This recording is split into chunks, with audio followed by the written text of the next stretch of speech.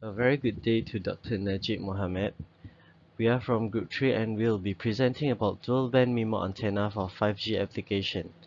These are my group members and I am Seng Aik. For the introduction, the study of 5G smartphone antenna that has high application value that suits the need of 5G wireless communication system. MIMO technology allows many antenna elements to be accommodated in space-constrained mobile devices and limited bandwidth. Multiple input, multiple output MIMO and arrays antenna can be superior alternative for increasing the range of a broadcast signal.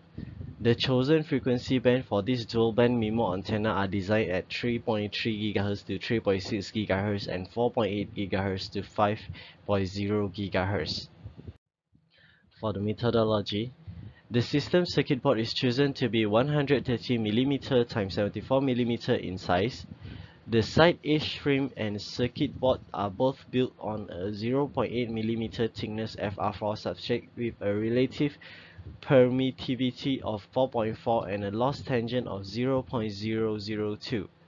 The antenna's radiation component are separated into two parts, which is the front radiation part is a bending line monopole feed part and the back radiation part is an L-shaped short circuit stub. These are the parameters for the main substrate, which is using the material FR4 lossy, and the horizontal and vertical frame, which is also using the material FR4 lossy. Next, this is the parameter for the grounding and the antennas. The grounding material is using copper, and for the antenna we are also using copper. This is the continuation for the antenna parameters. These are also the continuation for the parameter of antenna, and the center picture is showing the cylindrical part where the antenna and the grounding is connected. And this is a picture for the top view, the isotropic view, and the side view of the completed MIMO antenna. That's all from me, thank you.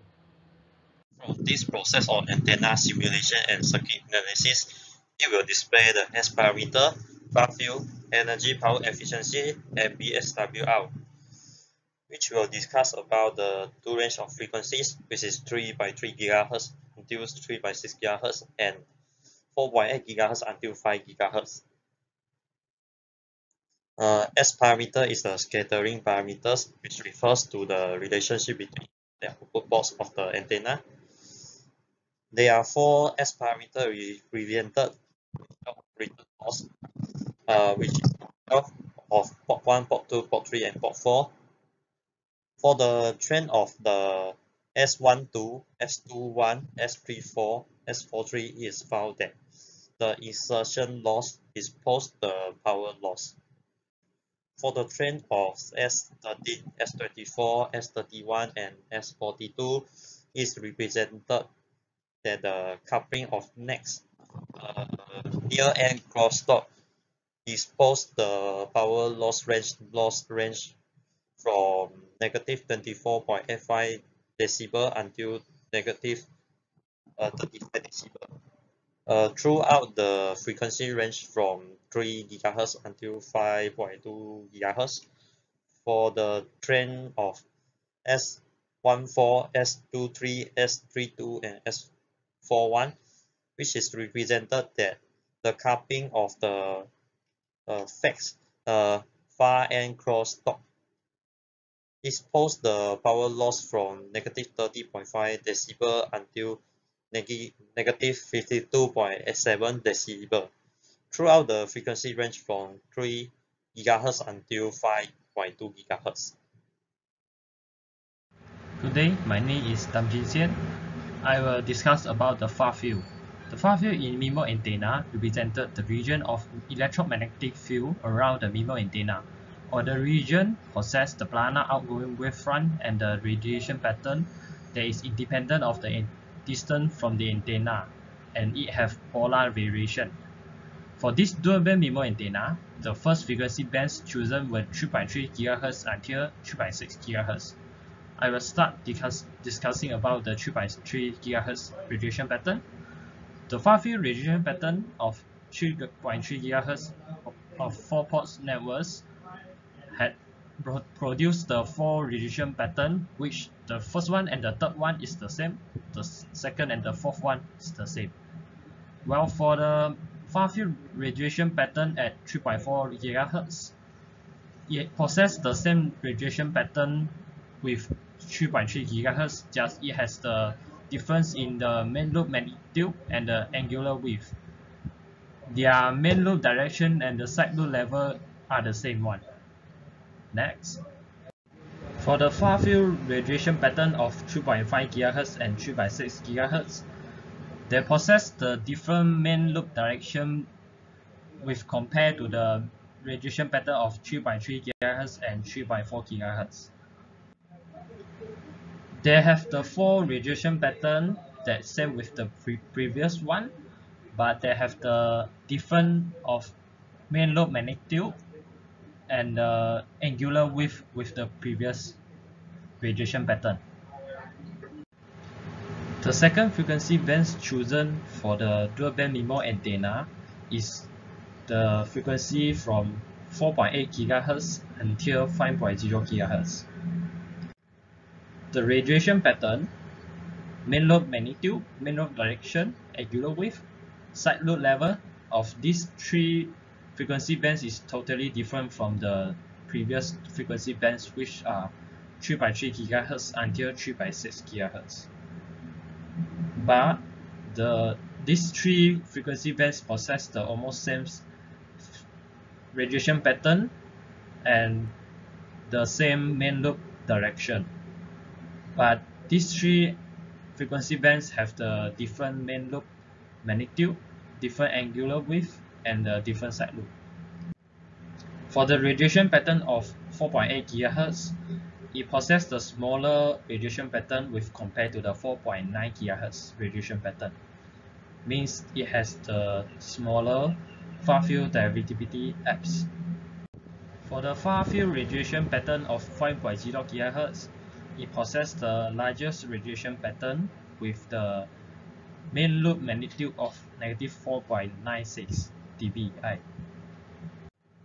It has the same main lobe direction with the previous radiation pattern, which are 4.8 GHz and 4.9 GHz, but the angular width is much smaller and the side lobe level is much smaller.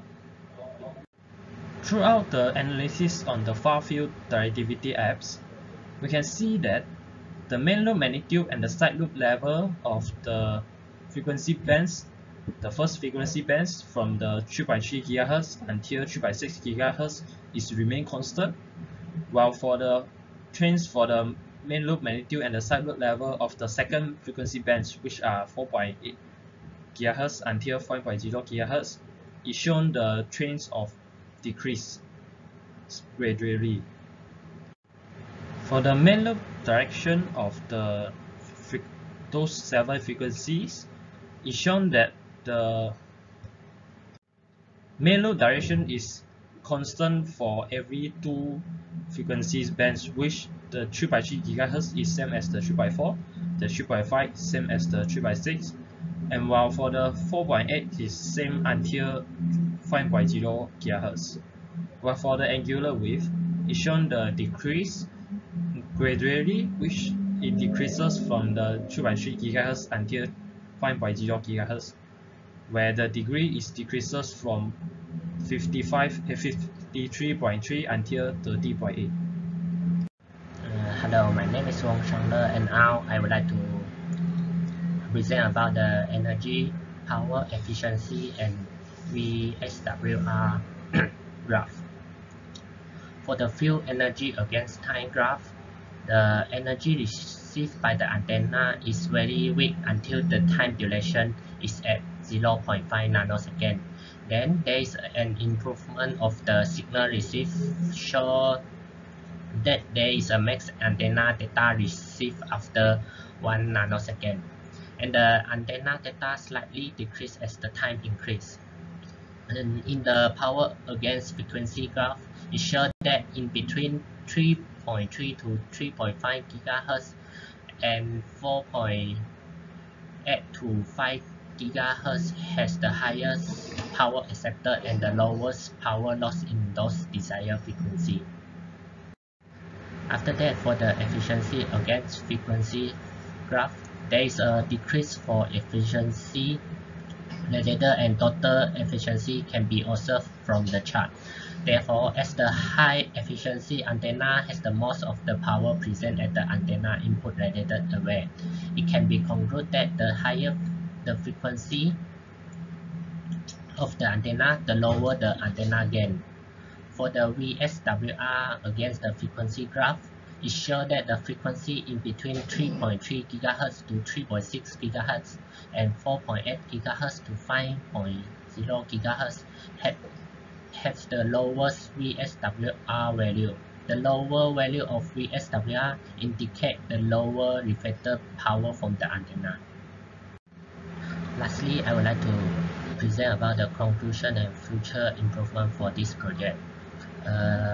MIMO stands for several in and out multiple out communication which distribute the same data as numerous signals across multiple antennas at the same time while only using one radio channel. In this project, the results show that this dual-band MIMO antenna system has a great resonant frequency in between these two range of frequency, and this shows that the dual-band MIMO antenna system has a great agreement with the performance parameter of the MIMO, which make it suitable for 5G application. And lastly, for some innovation like a reduction in the size of the substrate, improvement in antenna construction can be included as the part of the future work. Thank you. That's all for our presentation.